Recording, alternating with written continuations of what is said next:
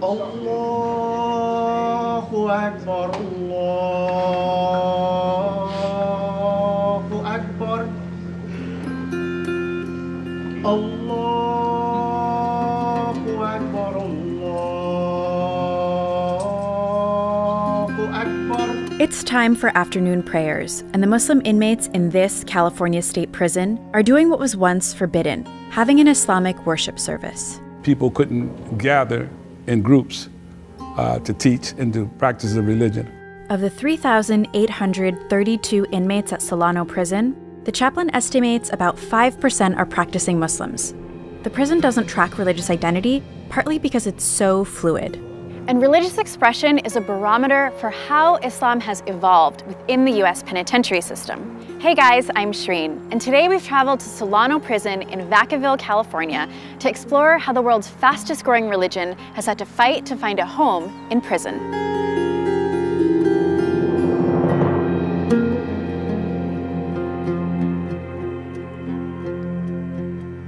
When I became Muslim, I was given a set of principles. Do this, don't do that, when in doubt, don't. That's Jesse Burleson, who people here know as Hassani. He's been in prison for 31 years. Hassani is one of the practicing Muslims at Solano Prison, and they're part of the millions of people behind bars in the US. In fact, the United States has the largest prison population in the world. The more than 2.3 million people it had incarcerated by the end of 2017 were more than any other developed nation. That number includes inmates at federal, state, and county prisons, and it's growing. In a place where your housing, meals, and recreation time is highly constrained by rules, finding a way to practice your faith can be difficult.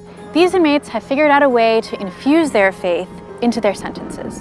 One of the things that started me seeking something different was I was looking at the people that were around me who were older than I was, who had been in prison longer than me, and who had been on that same negative, self-destructive path, and me not being satisfied with what I was seeing in them. And at that time, I started going to religious services. It didn't matter if it was Muslim, Christian, Jewish. I went seeking a better way, and I believed in God, so I knew that the only way I was going to change was through God.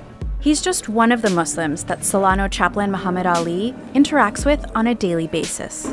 Ali is an imam who spent 4 years at this prison, helping people like Hassani explore their faith. He believes it can be an important part of their rehabilitation. Religion is important to inmates because it connects them to something bigger than their circumstance. You have people who are here in prison, and there are a lot of things you can't control, whether it's your eating, whether it's your living condition. It really helps human beings feel a sense of connectedness to something beyond what's right in front of them. But Islam's journey in penitentiaries has been complicated by prison culture and legal challenges. Though nationally, Muslims make up 1% of the US population, that number is expected to double by 2050. Some of that growth specifically comes from inmates converting to Islam behind bars. Islam's known for having a particularly strong presence in prisons. In fact, more people convert to Islam per capita than any other religion. Nationwide, Muslims make up 10 to 15% of prisoners.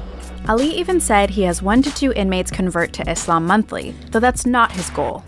What makes those statistics resonate more is knowing how difficult it was to get Islam accepted as a recognized religion within some prisons. The prison administration, through their custody officers, wouldn't allow groups of Muslims to congregate over 3. And when they did, they would break them up. That's Abdul Rauf Nasir, and he spent 30 years using his Islamic faith to help inmates in correctional institutions. He considered it social justice work and an active part of his faith.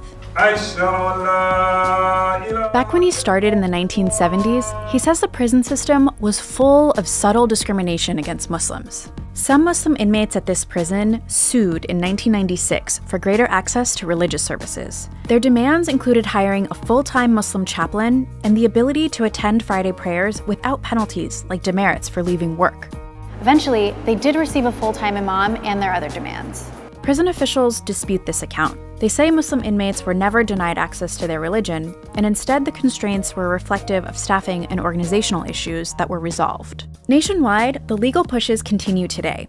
A 2013 report says that Muslims submitted the most religious discrimination complaints out of any other religious group in prison. Islam and Muslim organizations in prisons, for the most part, are seen to be powerful because they've been there a long time. They have challenged the status quo of the prison system itself, legally and physically. That quality of questioning power is easily identifiable with one of the religion's most notable converts. Malcolm X, his narrative is prominent, and so that attracts people toward Islam. And then the reformative value that they find in that, the hope that it gives, that I can survive in prison. Malcolm survived in prison. Malcolm X's legacy still resonates today, more than 50 years after his death. While serving a prison sentence, then named Malcolm Little converted to the Nation of Islam in 1952.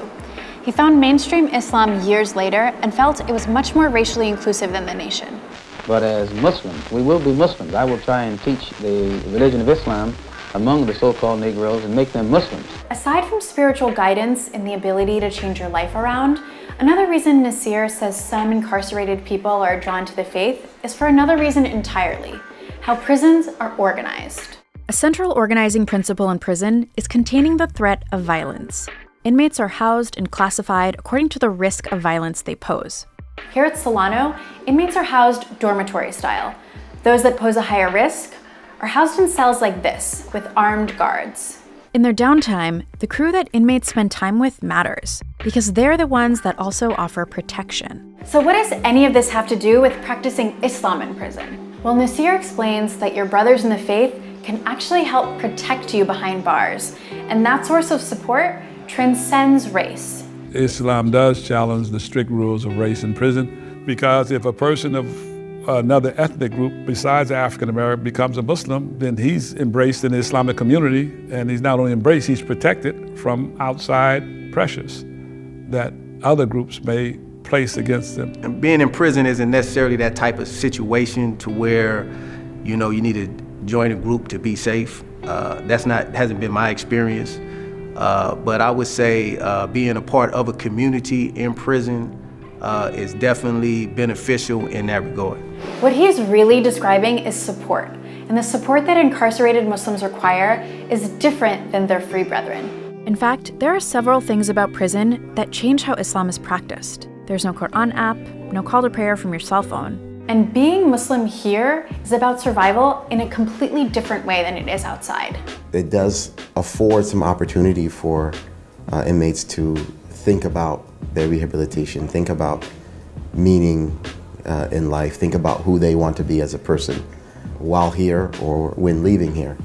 Just because religion might help some people survive prison doesn't mean they'll continue the practice after release. Nasir's seen people let go of the faith when they get out. But Hassani, who's just days from release, has his sights set on making Islam's most important journey for Muslims, the pilgrimage called Hajj. So I think for me that making the Hajj as one of my goals, primary goals, if I keep that as a primary goal, that I will be successful in not only staying on the path, but doing everything that I need to do in order to get off parole, save some money, and make the Hajj. I learned so much about incarceration in this story. If you want to learn more, check out Ear Hustle, the podcast out of San Quentin Prison. In the meantime, don't forget to like, share, and subscribe, and let us know in the comments what prison stories you want us to cover next.